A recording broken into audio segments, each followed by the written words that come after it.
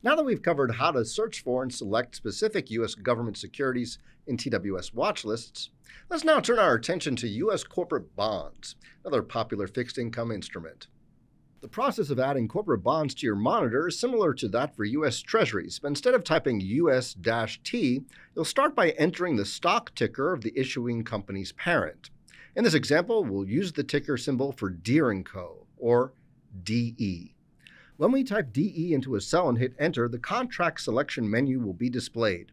All listings associated with the symbol DE will then be listed, but you'll want to look carefully before making a selection.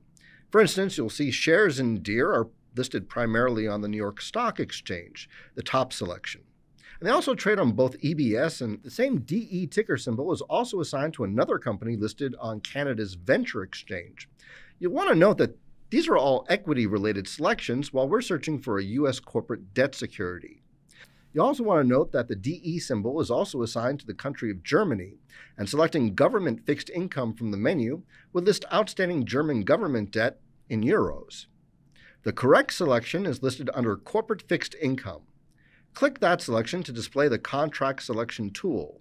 If you widen the issuer column, you'll see all the subsidiaries whose debt is listed in TWS. If you click on the top level Deere & Co., the display will populate all outstanding bonds by that issuer. Notice that the list of filters also activates. These filters only appear when an entity is selected. You can see how the available listing changes if another issuer is selected from the filter. In our previous lesson, we mentioned that the filters column might also display a currency selection menu. This specific ticker is a great example of the care you should take in locating bonds. At the top level of Deere & Co., note the information displayed about the listing of bonds. This reflects the issuer, type, exchange, and currency. You can see that each of the listed bonds is in US dollars, and there is no currency filter listed in the left column. That's because this issuer, Deere & Co., has only issued US dollar-denominated bonds. However, if I select the next entity, John Deere Canada Funding, Inc., the display lists only bonds denominated in Canadian dollars. Again, there is no currency filter. There are more US dollar bonds under John Deere Capital Corp., but none of these has issues in more than one currency. For other corporate bonds, let's say for example the Walt Disney Company, you will see the currency filter when the entity issues in multiple currencies.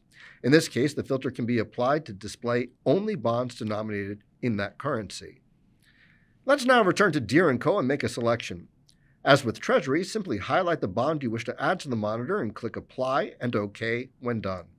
The monitor now reflects the bonds that have been added, and when clicked, the bond will display in Charts, Order Entry, or any other color-linked panel.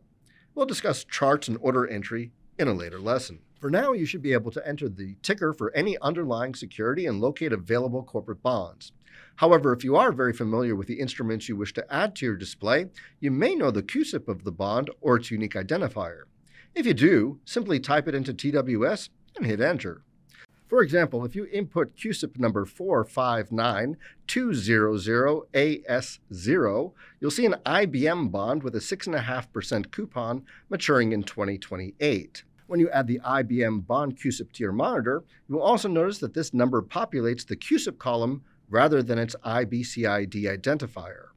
You may also locate IBCID numbers from the IBKR website page under the Products menu by selecting Product Listings and then Bonds. If you do not know the underlying stock ticker for a corporate name, try typing it into the monitor. Let's use Dollar General as an example. If I type the name and hit Enter, the search dialog box will appear. All instances of Dollar General are returned and are grouped by stocks and bonds. If I deselect by clicking on the checkbox Everything but the Bond selection, the result is the bond issuer I was looking for. Highlight the choice and click OK to open the Contract Selection box. Available bonds for Dollar General are listed, and you may now filter by maturity or coupon if you wish. Add any bond to the monitor display by clicking Add and OK when finished. With the monitor now configured to enable us to better view bond market data, let's walk through how to locate the description of a bond. To demonstrate, let's use a 3.5% Dollar General bond maturing in 2030. To find out more about this specific instrument, right-click on the ticker symbol and locate the expansion arrow for Financial Instrument Info in the floating menu.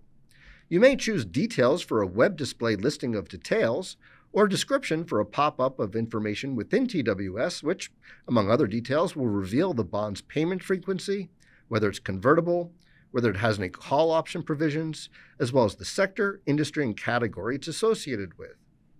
Lastly, you can change the settings for bonds by configuring TWS to be displayed in actual dollar amounts or by thousands of dollars denoted by the letter K for thousands.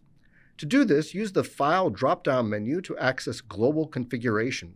Click the Expand sign next to the Display menu and click on Ticker Row. You'll see here that you can choose between the two display settings. We'll dive more deeply into searching for fixed income instruments in our next lesson, where we'll cover how to use our global bond scanner, as well as learn a bit about our advanced market scanner. But at this point, you should now be able to easily locate bonds in the Mosaic Monitor panel by CUSIP, as well as by maturity, coupon, currency, and more.